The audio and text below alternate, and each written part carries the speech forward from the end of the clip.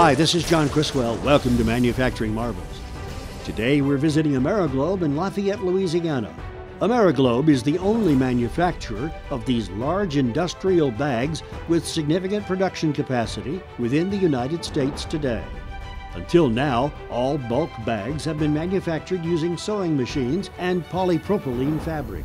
This sewing process has always created challenges for bulk bag users because of the holes left in the fabric by the sewing needles and the possibility of threads being left behind contributing to contamination. Introducing the newest type of bulk bags called Fusion. Now, after 6 years of research and development, AmeriGlobe has developed a totally new method of manufacturing that does not sew the bags together. This means no holes anywhere within the product containment area.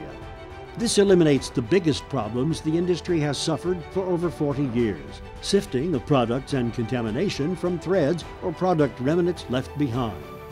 This new manufacturing method includes environmental benefits. With no needle punctures weakening the fabrics, AmeriGlobe can get the same seam strength using less plastic, and Fusion can be largely automated, reducing overall labor costs.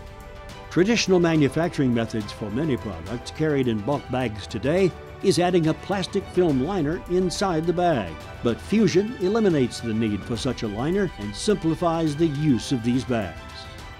In addition to this technology revolutionizing the industrial bag industry, Fusion was awarded internationally as one of the 100 most technologically significant new products of 2017. Come see why at AmeriGlobe-FIBC.com.